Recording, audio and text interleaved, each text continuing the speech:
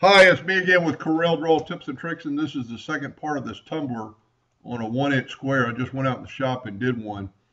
So I made, from the previous video, the gentleman is doing a 1-inch by 1-inch square, and let's just make this 1 inch. Let's lock our ratio and make it 1 inch. And we made it, and actually in the other video I changed it the wrong direction, and just remember you got to flip it. But we're going to change this to 1.2658. Whoop, you need to unlock your ratio, 1.2658, and then flip this 90 degrees. And then run that on your laser because your cup's going to be going this way. But I did the job, and first of all, these cups are tapered. So if you ever focus on the top part, the taper is different than the second part, so you need to level this bottom part. That's pretty crucial. But I did this one at 1 inch, and it is 1 inch by 1 inch. But it's almost an optical illusion. It's a little thinner at the bottom because of the shape of the cup. So I did a second one, and I'm not 100% perfect, but it's a lot better. And how I did that, I measured the cup with a caliper from, let's get the parallel dimension tool, and I measured it from this area. Don't measure from here and here. Measure it on your writing surface. And I came up with, the picture's not correct, but I measured there, and I measured there. And you can see the difference right there, 3.94 versus, and of course I'm not exactly right on this, but I did do it with a caliper. Let's remeasure that, zoomed in from about that part of the cup to that part of the cup. And look at the difference. It's almost a 1/4 inch difference. So what I did, I took a 1 inch by 1 inch, well, no I didn't. I measured the cup and I made it 1 inch, but then I made the top 3.148 was the size of the cup, the measurement of the cup. And then I Control D and made a duplicate of it, and the bottom measurement was 3.106. It's just a minute little bit of a change. But the way to do that is then take your parallel dimension tool and go from that node to that node, and then go from that node to that node, and then take your virtual segment delete key and delete these outer lines. Then take your smart fill tool and fill in that shape. Let's fill it in with black. And then I move this up.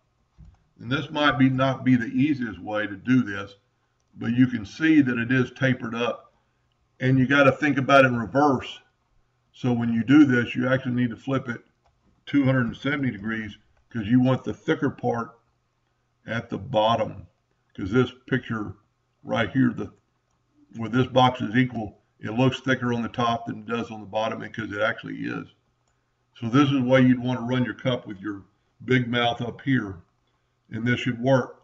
But then what I did to make it the 1 inch, and we actually need this part to be 1.26, the smaller part. So get your parallel dimension tool and get on that node and then that node, and we got 311. We actually need it to be 1.268 or 2658 or something. So grab that and just squeeze it down till you get to 1.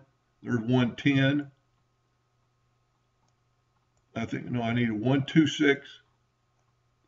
Sorry about the confusion. And just keep playing around with this to 126.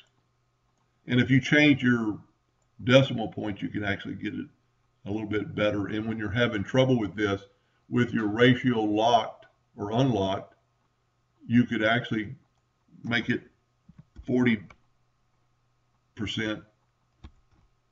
Let's make it 40% again. Well, I'm going with the wrong dimension. I'm sorry. Let me back up here. This is what we need to do.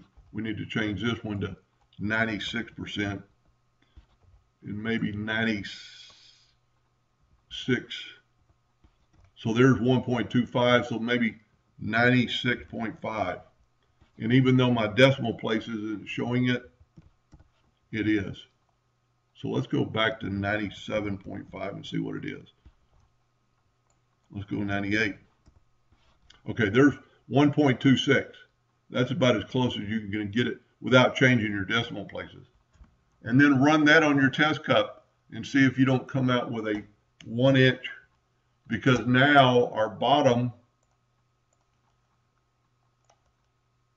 is 1.28 and our top is 1.26.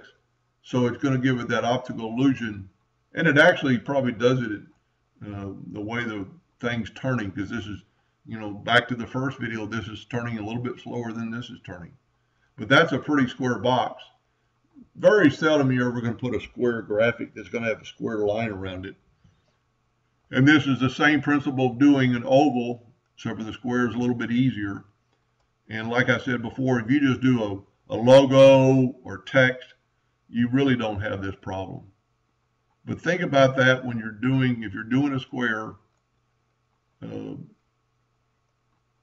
keep a test cup around. Don't ever throw them away, because you can always write. I mean, this is an old test cup. You can see right here, I did a circle on it years ago.